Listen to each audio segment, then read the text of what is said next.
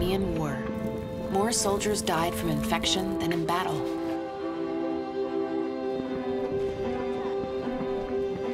Until a nurse introduced sanitary practices still in use today.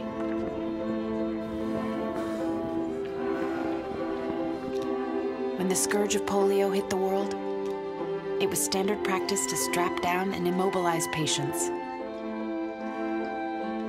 Until a nurse discovered that movement and physical therapy had far better results.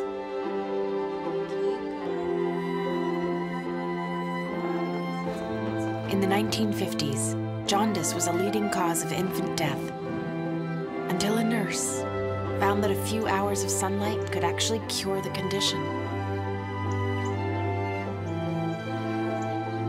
At the dawn of the AIDS epidemic, no one knew how the disease spread, so patients were kept quarantined and alone, until nurses defied convention and embraced them with compassion.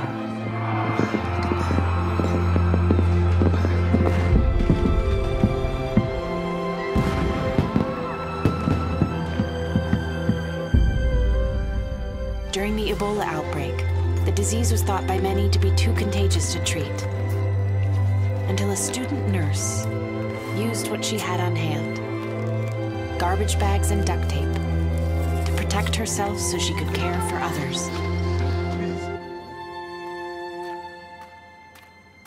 And cerebral palsy robbed many patients of their ability to speak, until a nurse gave them back their voices. And I will always be grateful to her.